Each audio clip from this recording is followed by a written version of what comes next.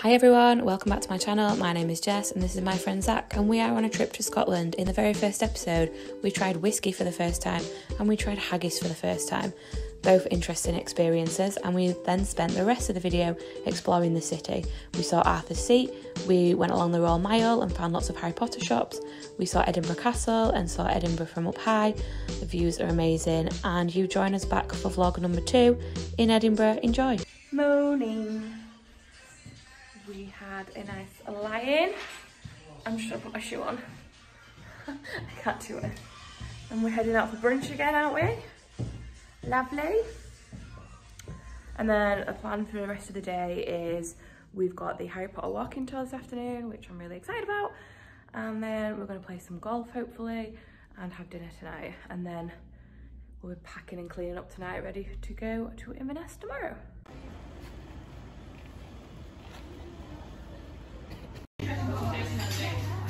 Charge us off.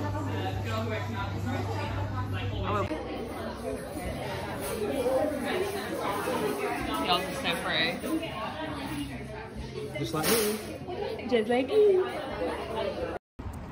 Brunch was lovely. We're now heading back into the town. City. And just taking it easy before our Harry Potter tour. I'm so excited for Harry Potter. Are you? No. No, okay, just me then.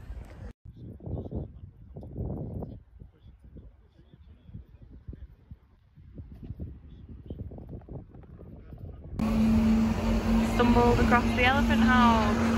Should we get a drink? Yeah, let's do it.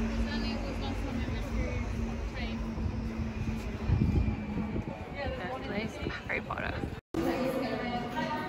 You always just pretend that they went in.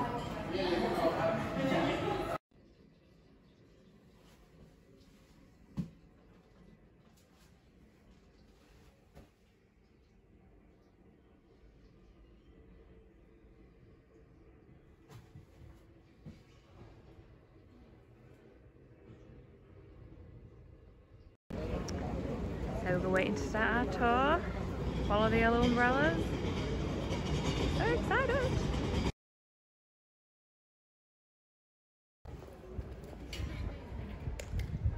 Alright folks, squeezing off the road, you will die. So come into the gutter, peasants. You're right at home. I have a dark secret for us all. Harry Potter was not filmed in the city of Edinburgh. There's actually an even worse secret to shatter your dreams.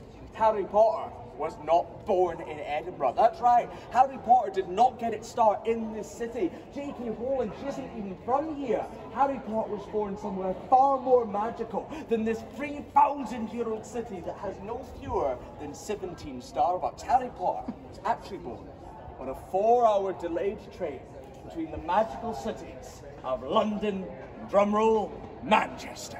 So guys, that hotel was built 100 years ago by the Great British North Railway Company. 100 years ago, it was perfectly acceptable, it was politically correct to refer to Scotland as North Britain.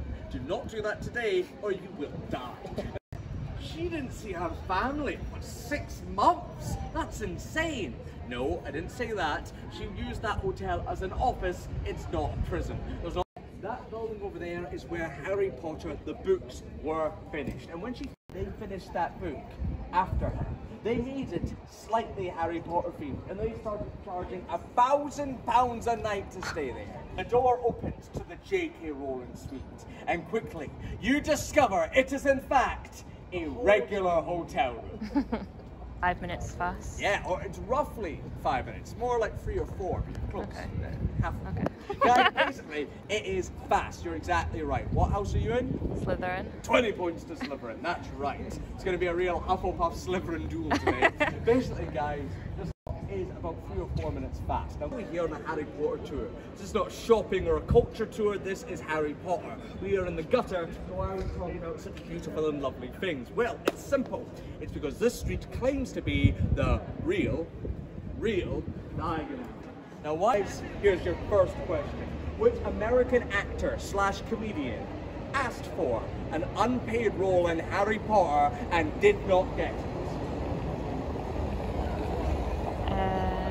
Nope. No, he chose to do Home Alone 2 instead.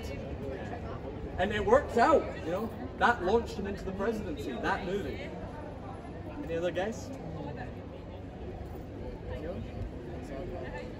Some discussion. Yeah. Medium. I have seen couples split up over this debate. American. The answer is, are we ready? Robin Williams. Yep. They said, no, thank you.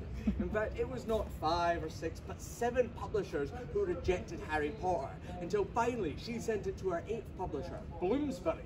And they said, Yes. maybe. Oh. Maybe. Not get the inspiration for most of her characters from a random graveyard in the middle of Scotland. She actually got them from many different sources. Look at Sirius Black. Sirius gets his name from a star. The Sirius constellation is the dog constellation. That's why he's called that. He's named after the dog star, not a random wonderful person who once upon a time lived in Edinburgh. So many like that, honestly, you could go on for days. Severus Snape gets his name from an ancient Roman emperor. And this is my personal, I say favourite, but just because it's the historically weirdest one. Do you guys know who founded Hogwarts? Who are the 4 founders of Hogwarts? Anyone know? Slytherin, Gryffindor, Yeah. Hufflepuff, What's Slytherin's first name? Salazar. Salazar. You know who he's named after? The dictator of Portugal. For much of the 20th, Thomas Riddle is the real name of the main villain in the Harry Potter books and films, Professor Umbridge. No, Lord Voldemort. This is where Voldemort is alleged to get his name. Now, J.K. Rowling admits she cannot fully remember where she got the name from. She did used to come for walks here with her daughter, because this is where you bring a baby. And as she was walking through the cemetery, she said, yeah, I got names from graves and saints and people I knew and random things like that. But was this grave the inspiration? It's actually a bit of a mystery. At the opening ceremony, Britain decided, as a way of showing the world what Britain was about, to have a random part of that ceremony of Mary Poppins, about 100 of them, fighting a giant inflatable Lord Voldemort. Now, if you don't remember that, I swear to God it's true, go onto YouTube and see what British taxpayers paid for.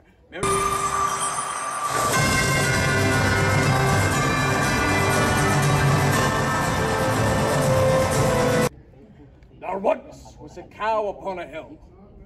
It is not there anymore, for it has went away. Thank you. Now, because there are so many, there is a plethora, there is a whole room of requirements worth of stuff in Edinburgh related to Harry Potter that you can do. And most of it is in science, which is not good for today, but trust me, it will rain tomorrow. Guys, genuinely, there's so much I could go on about. So for example, we have Harry Potter themed mini golf. There's a Harry Potter themed cocktail bar called the Cauldron. Now, and the best thing is, they force you to wear robes. I'm talking to an animal with a wand. Give me my... Stopped off for lunch at a place called Scran, and I've got a mac and cheese wrap. Oh my days. One last view of the city. It's a good one. Wow. All these people.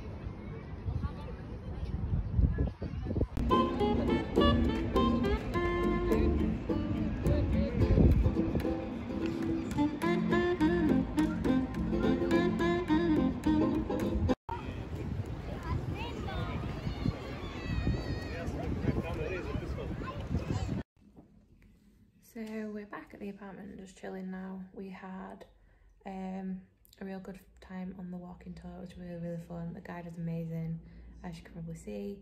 Grabbed some lunch, and then we were going to do the Wizard Golf, but apparently it's shut until September, so that's a shame. So we walked down to the gallery, which was also shut, and just chilled at Princess Gardens, which you will have seen. And yeah, now we're back here. We're just trying to figure out what to do. It's our last night here in Edinburgh, so who knows, but we're feeling pretty tired. And we've also got an early morning train to Inverness, so I'll keep you updated on what we do.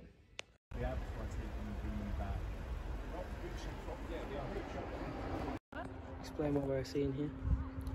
We're at the top of Calton Hill at sunset.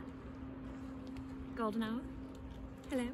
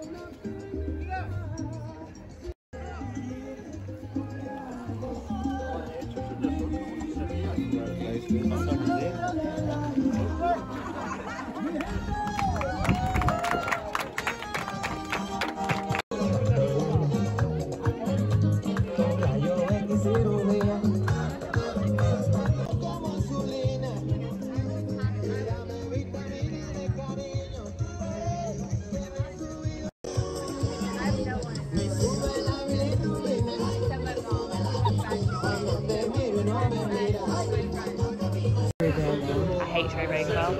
Ending the night with a martini, some gin, and we're gonna get some dirty wings.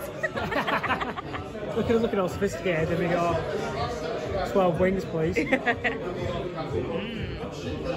got off the course, and you just threw up. It was really weird, but basically this guy's dad. Hey guys, so we are back at our Airbnb after a real chill night. So obviously we climbed up to Calton Hill and saw sunset, and then just had a few drinks and some like wings. And that's our time in Edinburgh done. We've had the best few days, loved it all, real good memories, and it's just been fab. But we are going to sleep now because we've got quite an early start, and we're heading up to Inverness tomorrow for the start of our North Coast 500 road trip. So please watch out for those next vlogs, and just a big thank you for anyone that has watched this. If you can like, comment and subscribe, that would be great, and press the little bell icon and you'll see future videos that I post in Scotland. And I think that's it from me. Bye!